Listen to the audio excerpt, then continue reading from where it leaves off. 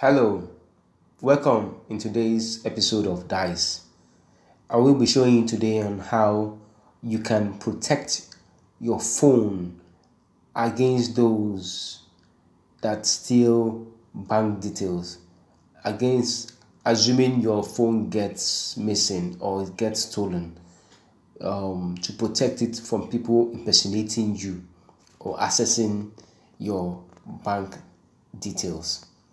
So it's a quick one. It's very easy, and I'll show you with this model of phone.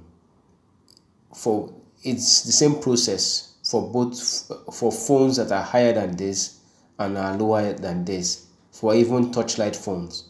So let's get started. This is the front screen of the phone. You come to look for where setting is.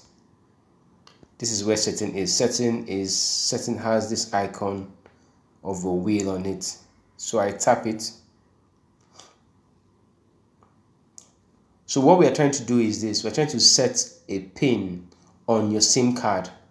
So with a pin on your SIM card, anyone who's going to access your phone will need to input this pin number in order to access the phone. And if the person doesn't put in the right pin, the SIM card gets blocked. Thereby, they won't be able to access your details for your bank. So here under settings, as you can see on the headings, you go go down to biometric and security. You can see it here. Some phones you see security, but wherever you see security, just there you tap it. Biometrics and security. You tap it. Under biometrics and security, you scroll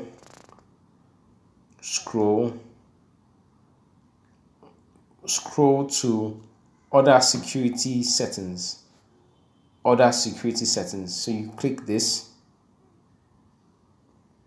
Under other security settings, you have set up SIM card lock. Setting up SIM card lock. So just click on this. Then here you see change SIM card pin. So this is where you change or create a pin for your SIM card. So you click this.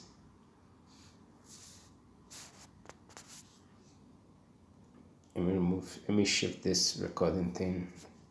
So here it's asking you SIM pin. So you need to put the SIM pin.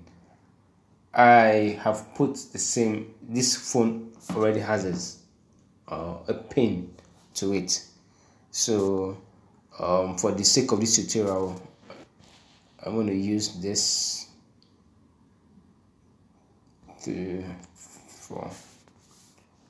then you OK it. So here you need to input your pin. So whatever your pin is, you just set up your pin, 4-digit pins for your phone. So for mine, I want to put it as 10000, 4 zeros. That's what I want to use for mine. So click on OK. Then it says enter the new SIM card pin again to confirm it. So I have to put it back again. 1 that's 0 2 3 4 0 4 times. Okay, remember this is for the sake of the tutorial. So right now my SIM card is protected. So once this phone is switched off, and switched on back, it will request for this pin.